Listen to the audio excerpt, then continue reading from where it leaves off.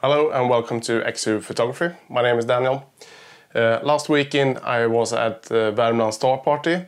It was about 50 people there, all nerds like me, just eager to get starting. And we also got a lecture from Rebecka Forsberg at Lund University, which is studying stars in the Milky Way.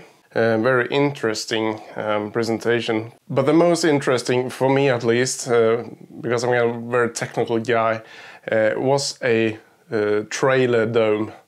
A guy called Anders has built a dome on a trailer.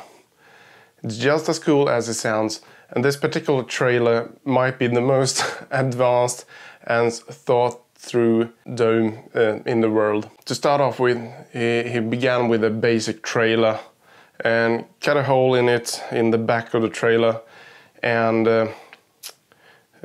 worked out a tripod which has a self-locking mechanism to just pull down the tripod legs, and when you releasing a latch sprint or something in the tripod, it automatically locks the legs.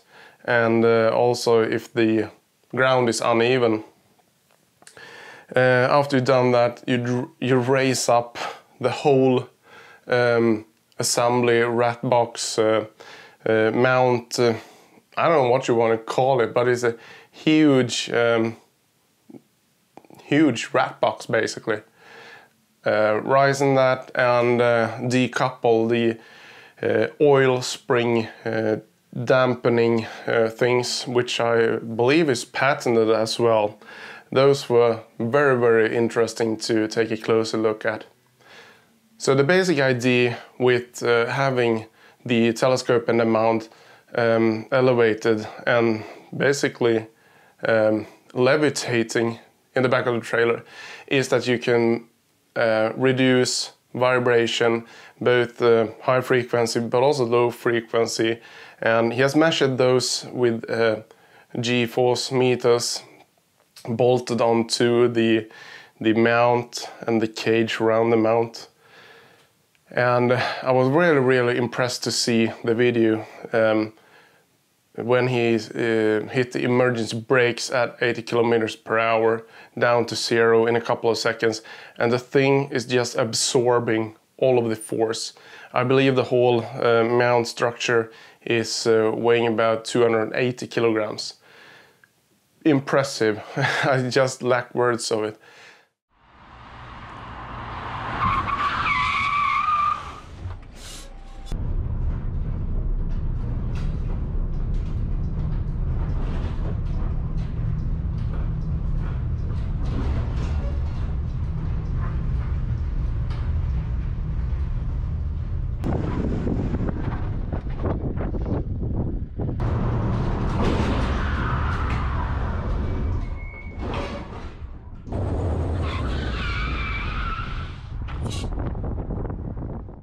Please give him a visit on his website, trailerdomes.com. I will post a link in the description as well. Right now he has a CGXL Pro mount, I think it was, and a C14 Edge mounted on this thing. The whole structure is supported by a really sturdy steel pipe frame, which is holding these dampeners, which in their turn is holding the whole mount assembly. When you have mounted everything on the ground, it is no part touching the trailer, so you can actually walk around in the trailer and in the warm room, which is in the front of the trailer, and not disturbing the mount or the telescope in any way. So you got some clearance. So please check that out. Truly amazing work. So we were 20 kilometers north of Sunne in Värmland. About 50 people watching stars. I had some astrophotography workshop put together where we share ideas and basic editing knowledge. I showed my Mure denoise workflow which I just caught up a couple of months ago. I also have, so this is the Elephant Trunk Nebula image, which I'm really happy about. I have another image coming up. It's the Bubble Nebula.